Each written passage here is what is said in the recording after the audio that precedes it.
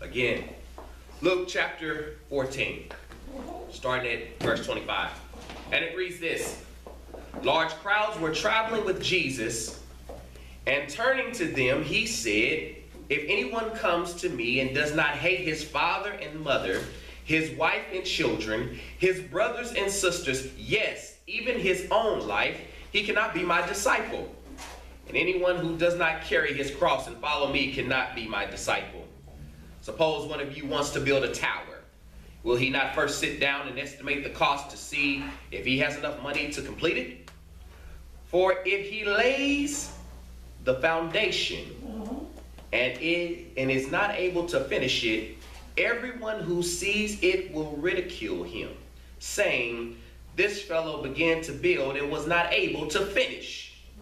Or suppose a king is about to go to war against another king.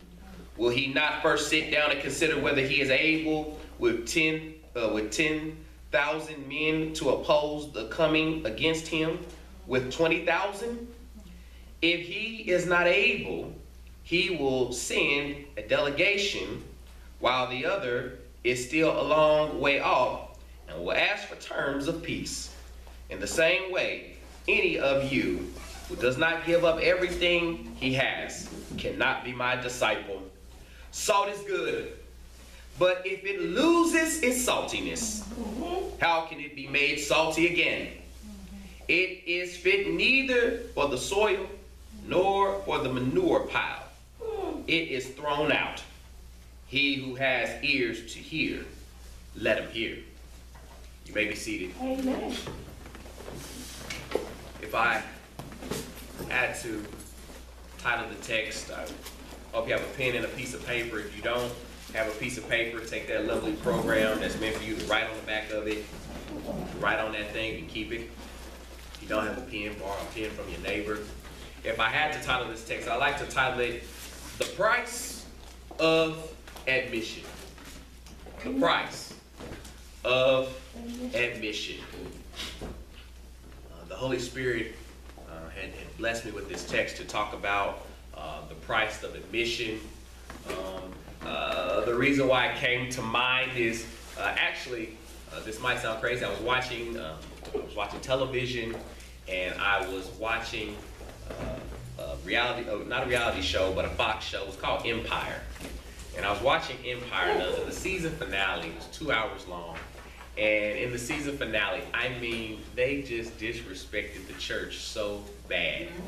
I mean, talk about the church getting the black eye. And if you're out there on any type of social media, whether it's Facebook or whatever, everyone said how much they loved it, how they're excited about it, but very few people talked about the disrespect that was received by the show.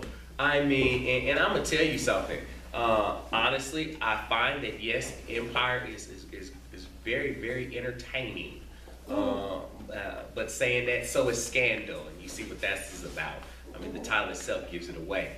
But the blatant assault on the church and God was downright offensive. Let me explain to you how offensive it was.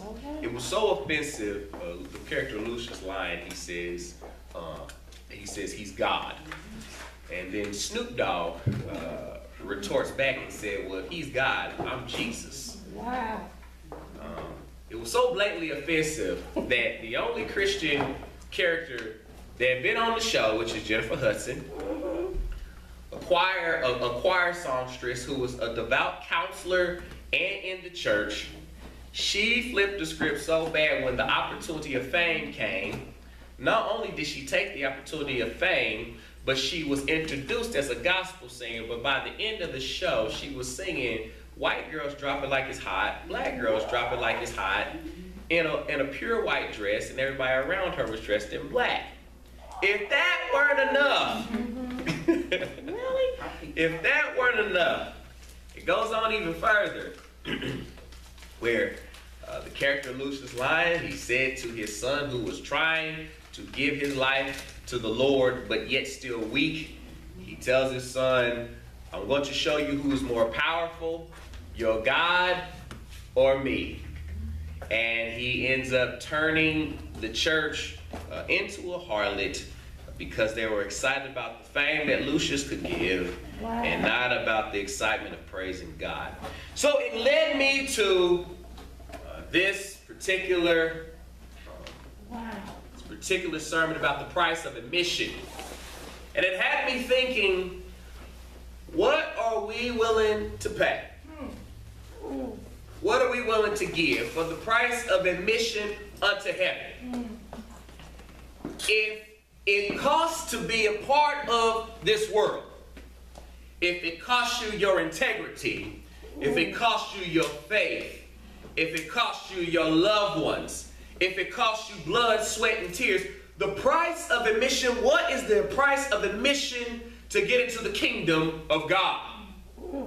Far too often we are willing to pay whatever price the world puts out for any old thing.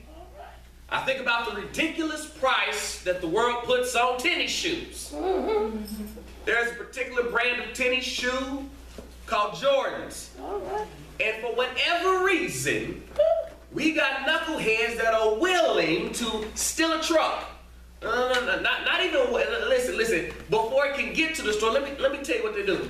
They would steal a truck full of Jordans. This is a common thing, that a doggone shoe truck has to be protected by armed guards, because knuckleheads will steal train shipments, and somebody nodding their head because they like, it happens all the time. They will steal the truck or the train that tennis shoes are on just because it's that valuable to them. And not only will they wear them, but they want to steal it so they can sell them on the street for full price, if not double, because of the rarity of the tennis shoe, which we call Jordan. Jordan, a person who don't even play in the league anymore, but people still want to wear his shoes. And the cost that they are willing to pay is they would rather risk going to jail, being shot, or hijack a train for some tennis shoes.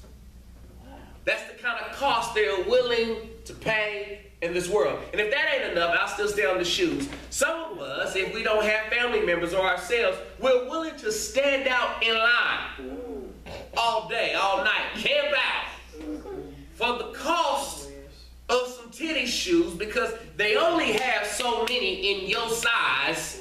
There ain't a plethora. It's not an infinity amount of size 10s or 12s or 6s, whatever you wear. So folks will camp out at night for the cost of some LeBron James or some Michael Jordans, just so they can be the first ones to have a pair.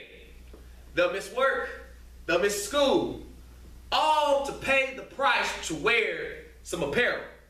A shoe that is worth less than $1. It takes less than $1 to make a pair of Jordans. I want y'all to know something. The Jordans are made overseas in sweatshops, and it costs less than $1. I think last time I checked, it was like 89 cents. It's like 89 cents US dollar to make a pair of Jordans, and over here we're paying $200 and $300 plus for some tennis shoes. The cost. When we look at this particular text, we find that there is a large crowd traveling, following Jesus Christ. Well, we start at verse 25 and say, well, how did the crowd come to follow Jesus Christ? If you look prior to the text, I'm just going to glean over just a little bit. In chapter 14, starting with verses 1 through 5, Jesus was invited to a prominent Pharisee's home to eat. You have to understand something, that the Pharisees have been trying to catch Jesus up. They've been arguing with Jesus. They have been his #1 adversary against him, trying to trip him up in the law, trying to discredit him. They were jealous of the following. They were jealous of the teaching and the knowledge that he had. They felt that he didn't have the credentials nor the pedigree to be leading and guiding people. Some of y'all might get that at work. That somebody might say that you don't have the education, the knowledge, or the pedigree to be giving orders, and nobody should take orders from you. They felt this same way about our Lord and Savior Jesus Christ. But yet it's still the very people who talk so bad about him. It seems like the people who talk about you the most, they want to be around you the most for some reason. I want y'all to realize they're talking about you because it's something peculiar about you. There's something special about you, and you lure people to you. See, I want you to understand that the Holy Spirit inside of you, it is a light. That's why Christ talked about light, that he's the light of the world. That light shines within you. And there's something funny about light. Even when I look at bugs at nighttime when I got the porch light on, that every time, no matter how many dead bugs that are around the porch, and no matter how many dead bugs are in that lamp, you would think that a fly would see all them other dead flies and it would not go to the lamp. But it's something that brings them to the light. Amen. You would think that after a while, the devil would stop messing with God's children and will realize to see how many people fail to try to thwart God. But it's something about the light. Whether good, bad, or indifferent, people are drawn unto it. Yes, sir. We look at chapter 14, starting at the first few verses, that Jesus was invited to a prominent Pharisee's home. Notice it uses the adjective prominent in front of the name Pharisee, that this was somebody who had some clout, that this was somebody who had some position, that this was a well-known person. Brings them, invites them over, brings them over to the house. Yeah. And they tried to trick him. I want you to know that people are always going to try to trick you in life. I want you to know people want your money, people want your work because they want to trick you in this world. You have to understand, for the price of admission, you know, when I think about movies, I love going to the movies. The best part of going to the movies is the previews, because sometimes the previews can trick you. The previews make a movie look so good sometimes, y'all. And I mean, you're excited about it. You waiting for the movie to come out. You done seen that preview for 3 months. You're like, oh, girl, wait till I go see it. I'm going to go see this movie. I've been looking at these previews, and it's amazing. The preview's been on TV, and it lures you in to get your money because it wants you to pay the price to come see it. Amen. In life, people may look attractive and positions might look attractive. It only wants to lure you for you to sacrifice something or to render or give something unto it so it can draw you close and draw you near. Wants to take from you. It doesn't want to give you anything. It wants to take from you. Here in the biblical text, we started at chapter 14. A prominent Pharisee invites Jesus. What I love about Jesus Christ, Jesus accepts the invitation. Sometimes when people have ill wishes and ill feelings upon our lives and they mean us harm, they will sometimes try to bait us into certain situations. Also, they can take from us. Also, they can extract and make us sacrifice something. But what I love about our Lord and Savior Jesus Christ, he took this opportunity to flip the script on them. Sometimes in life, Christians, y'all got to play offense and I always play defense all the time. Sometimes Christians, we are so defensive that we don't take an opportunity to be offensive. Every now and then, God doesn't always play defense. I want you to know that you serve a God that you can be offensive sometimes. Yes, sir. The enemy is always, it seems like, it's playing offense and we're just reacting to everything the enemy does. It almost seems like if the enemy wasn't throwing us nothing in our way, that we wouldn't do nothing at all, because all we do is stand in defense. But Jesus Christ got this invite and he said, I'm going to play offense and I'm going to on the Sabbath. And they had the nerve to try to trick him. And there was a man with dropsy there. Now I want y'all to know something, that we always talk about the healing of the man with dropsy. But the fact of the matter is, he was planted there to abstract an uproar and cause confusion. Some people who have misery in their life, they are planted in your life just to bring you down and take you down as well. All right. That man wasn't there in the text. It wasn't so much that he was there seeking Jesus. It was a setup that the Pharisees brought them in just to lure Jesus into a trap. Sometimes people's situations and circumstance is a lure, y'all. It's a lure to get you all wrapped up emotionally. It's a lure to get you off task. It's a lure to get you more hyped about their situation than you are. Y'all have to realize that. Sometimes in the price of admission, you might find yourself in a whirlwind of trouble, and you need to be ready to handle the adversity. You need to be ready not only to handle the adversity, but you are on display because people want to see if you're going to really be you when the going gets tough. That's it. That's it. That was the issue. That's the issue that we're looking at with the price of admission right now. Sometimes we pay to be involved in this world so much, And then when we get there, we realize that we have to not only pay a physical price, but we find ourselves paying a spiritual price, and an emotional price, and a faith-based price just to be a part. Amen. Fact of the matter is, y'all are not only paying the price, but we as Christians, we are starting to sell. We've been selling out. Yeah. How have y'all been selling out? Y'all been selling out because Barack Obama was black. Y'all decided to go with everything that man done said. Y'all know good and well if the president was a different ethnicity, y'all jokers wouldn't have sold out like y'all sold out. I'm going to tell the truth. Some of y'all might be political fans. I'm a fan of Jesus Christ. I'm not a fan of Republican or Democrat. I'm a fan of what's right and what's wrong. Fact of the matter is, some of us, we talk about selling out. Y'all want to pay this price. Y'all want to hang around certain people and talk about certain things that you know you're not about.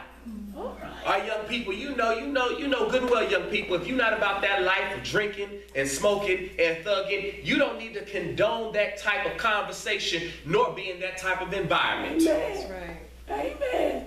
Ladies and gentlemen, you know if you got friends that's going around messing up marriages, jacking up homes, beating up children, cussing folks out at work, you know you not about that life. You know you wouldn't want nobody to do that to you. Don't sell your morals out just to be a part of what everybody else is doing, just to be admitted. You see in the biblical text of Jesus Christ, he came and when he saw the setup, he didn't wait for them to try to ask him anything. He immediately questioned them, and he had to tell them. He said, now listen here, is it lawful to heal on the Sabbath or not? I had to realize he asked them the question, is it lawful to heal on the Sabbath or not? Because they wanted to try to trap him to see if he would ask the permission to heal this man of dropsy.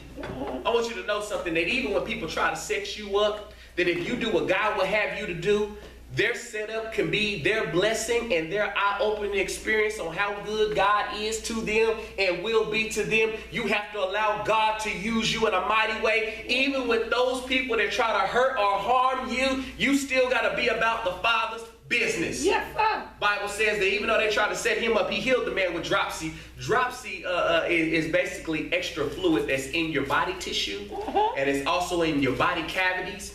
And it's an indicator that either you have some type of cancer or you have some abnormal dysfunction on the inside with your kidneys. And so he either had a kidney failure issue or he had cancer, but nonetheless, the Bible said that Jesus took hold of him. Yeah. I want you to realize that in your situations when people want to bring you in to their admittance, after you done paid a price, I want you to understand something, that you allow God to be God and you stay firm and true to who you are, because Jesus Christ will take hold of the situation. Even if you find yourself tricked in life, if you be you in Christ Jesus, Jesus will take hold of the situation. Took hold of the situation and healed the man, and then he laid down the gauntlet and said, now suppose if this was your family member, or suppose if this was your ox, suppose this was your business, or suppose if this was your family and affected you, would you have not done something about it? I want you to realize that Jesus is on the offense to let the enemy know that here you want me to sell out, but I just want to love you and you should just give in to the will of the Father. Yes. If that weren't enough, Jesus being invited still at the Pharisee's house. All right. They were talking about seating arrangements, and everybody picked a good seat. Everybody wanted to sit close to the most prominent people. Yeah. Jesus had to tell them in the next verses 7 through 14, that don't worry about taking the best seat in the house. Best seat in the house should not be taken by you, but it should be given unto you. Yeah. Some of us in life all the time, we want the best seat in the best place in the house. And the fact of the matter is, Jesus said, you're going to embarrass yourself if you think you're the best and you're really not. All right. You'll find yourself in a precarious place that if you appoint yourself the self-champion, if you appoint yourself as the best looking, the smartest, and the most talented, you might have egg on your face when you realize that there's someone out there that is better than you, because not because the world says so, because they are worthy of it. All right. Bible says, let the host of the house decide who will have the best seat. Let God decide. Let God elevate you and exalt you, and not man and not yourself. That wasn't enough. In the same house, in the same place. Yeah. There was a lot going on in this prominent Pharisee's house. somebody had the nerve to say, blessed is the man who eats at the feast in the kingdom of God. And Jesus said, now, wait a minute, let me tell you about the feast of the kingdom of God. That these people that are there at the kingdom of God at this great banquet, he said that there were people that were invited, but they made excuses. I want you to realize that also, too, there is a price to pay, but also, too, we need not make excuses when God wants to admit us and bring us and draw us closer unto him. Some of us today, we have all kind of excuses in our life while we're not in church. Some of y'all family members have all kind of excuses why they're not fellowshipping with God. And I want you to know right here in the biblical text, it talks about it right here. I can't make this stuff up. Verses 15 through 24, it talks about these ridiculous excuses that are made. What excuses was made? One person said, oh, they just bought a field. That means that they had some land and some property. They said, I got to do some housework, so I can't come to church and praise God. I want you to realize that if it was not for God, you wouldn't have no house. There wouldn't be no work to be had. And that's just a terrible, lazy excuse.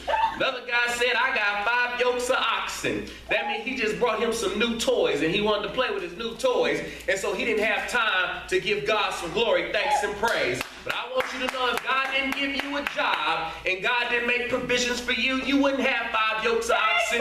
You wouldn't have no car. You wouldn't have no motorcycle. Heck, you wouldn't even have eyes to see and wheels to push on the pedals for gas. He said also, another one made excuses, saying, well, I just got married. And I want you to know something, that joker, that man or that woman can change their heart today or tomorrow. Just because you just got married, that don't mean you get to lay up in bed, get your freak on all day and night, but you don't have no time to praise God. Said these people were invited, but they was just too busy. They said, but there is room up in heaven. The Bible talks about at the same place, at a prominent Pharisee's house, Jesus was on a whirlwind right here. He said that it will be people who don't make excuses. They might be poor. They might be on the side of the road. But they decided to make Jesus their choice. And they decided to come on to church. That means they wanted to teach Sunday school. They wanted to attend Bible study. They wanted to go to the nursing home. They wanted to think about somebody else other than themselves. And even when they had work to do, they said, I don't need the overtime on Sunday. I need the time to praise my Jesus Christ. Because it wouldn't be a job at all for overtime if it had not been for God. Said, I got to come to church because if I want to keep my marriage, I need to be in church, and I need to know how to love my husband and love my wife. And if you're single, you need to know how to be a good woman and be a good man so you can obtain such things. It says there was room for those people, and they were at the feast of kingdom of God. And after he preached at this prominent Pharisee's house, they tried to trap him and arrest and kill him. The Bible says now the scene has changed. I believe in my Holy Ghost imagination, he interrupted their dinner. He interrupted their dinner in such a way that it was impactful to each and every person that was sitting at the table. The Bible says in verse 25 that a large crowd was traveling with Jesus. Ain't it something how the crowd was once against you, but as long as you stood by what you were about, as long as you kept Christ in your life, now the atmosphere changed where Jesus Christ reigns supreme. You changed the hearts and the minds of our brothers and sisters. You changed the hearts and minds of your friends, families, and loved ones. If you don't sell out just to be admitted into the world, Bible says now things have changed. And now where Jesus was invited to the prominent Pharisee's house, now he is away from the Pharisee's house, and now the people are following him. Don't you think that if you decide to make Jesus your choice and quit selling out at work, quit selling out around your friends, that you will change their hearts, that they will turn in their bad tickets that they bought of the world, and they will cash it in and say, I want to pay the price of admission to be with my Lord and Savior, that I want to pay the price. And I want to be in the kingdom of God. Well, some of y'all might think it's just so simple. The Bible says that Jesus realized that the crowd was following. I believe that he was walking on down the street, and he looked back over his shoulder, and he saw a few people, and he kept on walking, and he heard more footsteps, and he looked back to the other shoulder and saw even more people. And as he kept on walking, something hit him. He realized that all these people can't truly be real followers. Some church. Just because y'all behinds are in the seat, that don't mean that y'all really love my Lord and Savior, Jesus Christ. Maybe like I do. So that's why Jesus had to stop walking.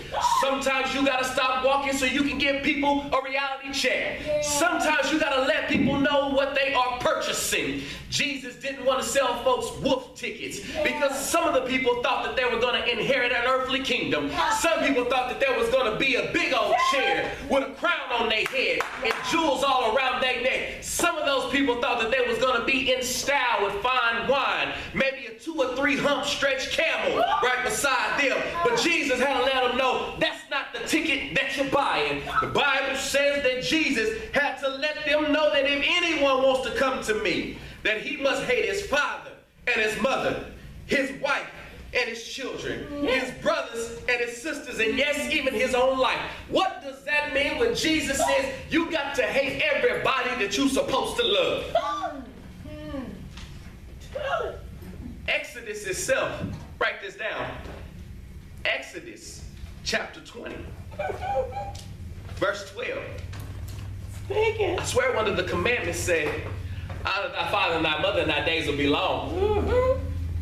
But yet Jesus seems as if he's going against the law and says that you must hate your father and your mother, your sister and your brother and your children and even your own life if you're to follow him and do this thing. Did Jesus actually mean that you should show hate towards your family members and your friends and your loved ones? What Jesus had to get them to realize, what Jesus is trying to get the crowd to realize, is that it's not about hating them, because they'll perceive it as hate. I want you to realize something. Your friends and your family will perceive your love for God as hate towards them. Why? Because Jesus wants the people to prioritize their life. Yes, yes. He's trying to say that if you're going to follow me, you have to make God the Father the first priority. Some husbands and some wives and some friends and some children and yes, some mothers and yes, some sisters and brothers, they don't want to hear that they're second to God. And so therefore, sometimes people will develop a hate for the God that you serve because you don't want to make them first in your life. But I have to say something to you. How can your children be first in your life? And how can my mother be first in my life when they were not the ones a part of life? Listen, God created my mother and God created my grandmother. God blessed me with my children. God gave me my home. God gave me my car. So if I got to love somebody first, I'm going to love the creator of all things first, where blessings flow.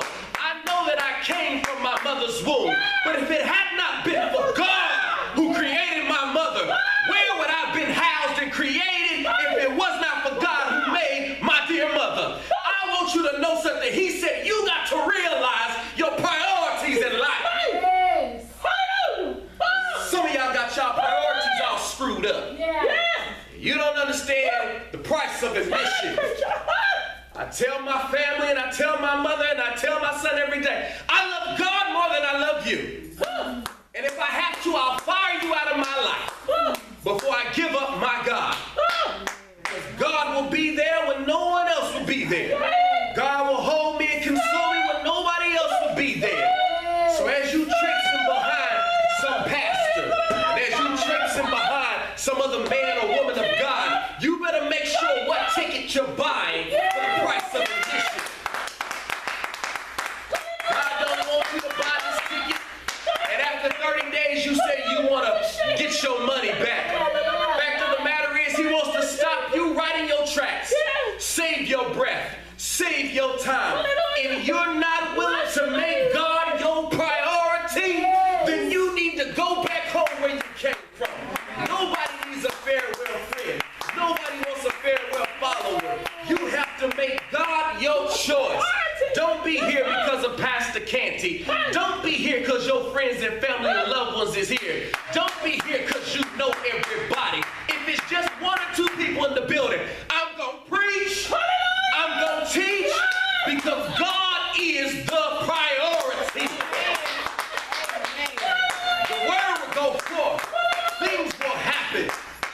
said, if you still don't understand what I'm talking about, he said, you guys are like a builder who's not assessed the cost. Yeah. He said, who will build a tower and not lay out the plans? Yeah. You got to get your ass built out. Yeah. You got to have your red line drawings. You got to have your engineers in place. And lo and behold, you got to have a budget. That means it's going to take some money. It's going to take some ingenuity. And we're going to also need resources. Who on God's green earth will build a building and you don't have engineers, and you don't have a plan, and you don't got no money, and you don't have no resources? You got to see this thing through. If you're going to follow God, you got to assess the cost that's going to cost you. You got to know there's going to be some days and there's going to be some nights.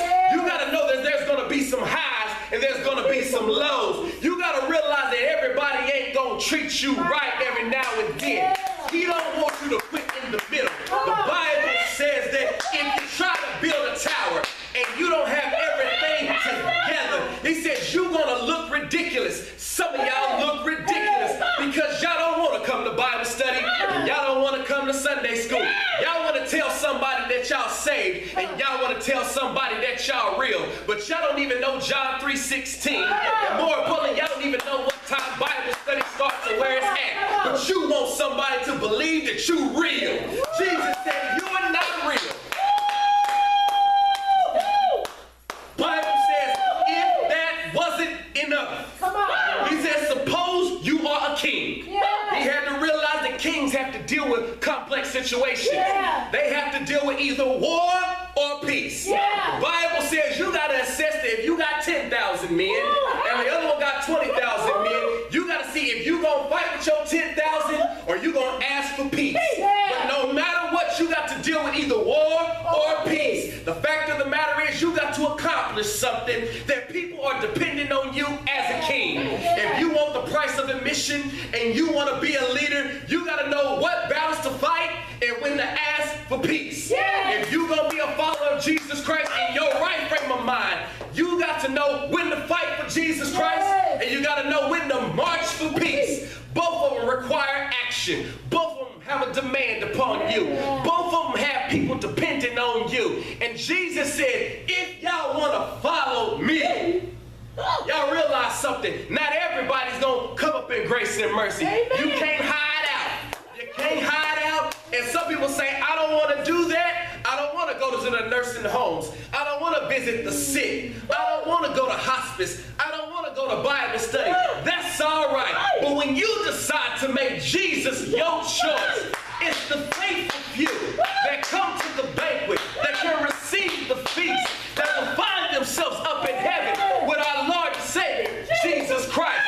He said, if that's not enough, if you can't understand me as a builder, if you can't understand that you got to make God your priority, if you can't understand you have to be a wise ruler and judge over your household and family, he said everybody at least got some taste buds. He said it's just like cooking some food. He says salt is good. Salt is, and you need a little bit of salt in your body to retain the water that you have. The Bible says salt is good, but even if salt loses its flavor, sometimes God got to stop talking about people and make it about abstract things so y'all can understand him very well. He said, but if salt loses its flavor, some of y'all are heavy-handed on the salt sometimes. Every now and then I've been heavy-handed on the salt sometimes, and I have to smack my hand about that salt, but I am looking for that salty flavor. I can only imagine if I was shaking at the dinner table, my salt shaker, and the more I shook the salt, there was no flavor of the salt. And if it just left me with graininess,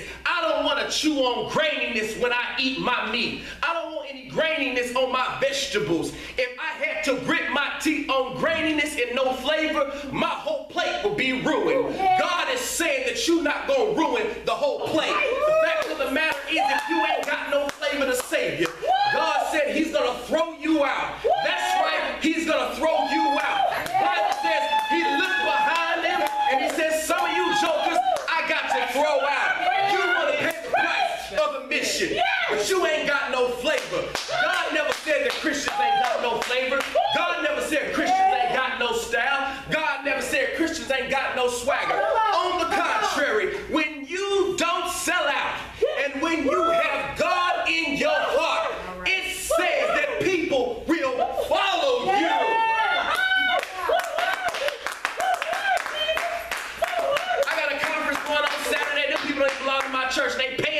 hear me. It don't matter if y'all listen to me or not. Amen. God said that if you don't sell out, the people will follow you. That's it. And if you're not going to have flavor, if you're not going to be a good king, if you're not going to spend your money wisely, if you're not going to pay the cost right, Bible says at the end, you're not fit for soil, nor the manure pile, and you'll be thrown out. I want you to realize you're already paying somebody. That's right. You're paying somebody. There is nothing that is free in this world. You have to pay the cost sooner or later. If you got to pay the cost where it matters the most. Some of y'all putting into 401ks and Roth IRAs, and y'all truly believe that it's developing and building up interest. If you just pay the cost of admission into the kingdom of God, I got something better for you. I tell you what's accruing for you. Treasures up in heaven that no man can touch. Company can fold today or tomorrow. You can lose your 401k. You can lose your Roth IRA. But when you store and pay the cost of admission into the kingdom of God, you will have life and have it more abundantly. No man can take it. No moth can get to it and eat it. No bank can go bankrupt. No CEO can snatch it. Because what God has for you is for you. Amen. If you got to pay the cost. Well, in the Bible, it says that Jesus paid the cost for us. Yes, he did. He paid the ultimate cost. When he drug that old rugged cross. He drug his cross. When he drug that cross and they hung him with it. And it was not his sins, but it was our sins. It was our transgressions. It was our iniquities that they hung him on, and not his own.